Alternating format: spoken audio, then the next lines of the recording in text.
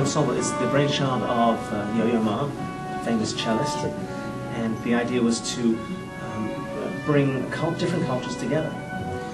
When Marco Polo, etc., were traveling the Silk Roads, they traded goods, silk, but also music.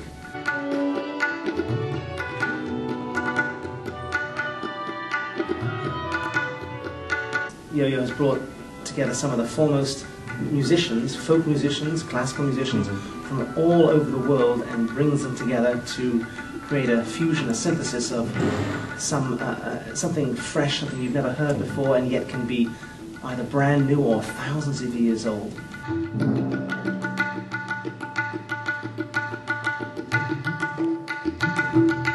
I'm Sandeep. I'm originally from India. I play the Indian classical drum called Tabla. Now I live in Boston for a year and a half. And I started out as being an Indian classical tabla player. Debut was with Pandit Ravi Shankar at the age of 15. Then I met Yo-Yo Ma about 15-16 years back, and I think that changed the direction in a very nice way of where I was headed musically and as a human being. So here I am at Illinois Springfield, having a great time.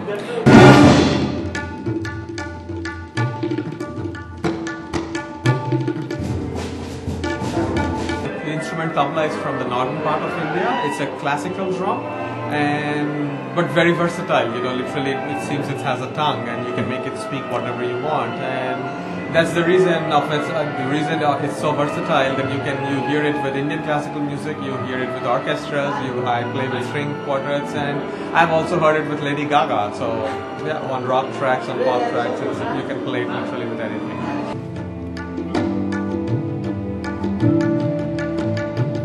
I learned by living with my guru for 12 years. You know, I never went to a school of music.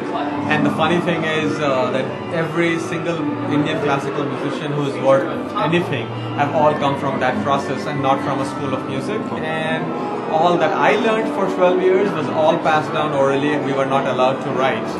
The good is that all my 12 years of learning, the material is with me every second of my life.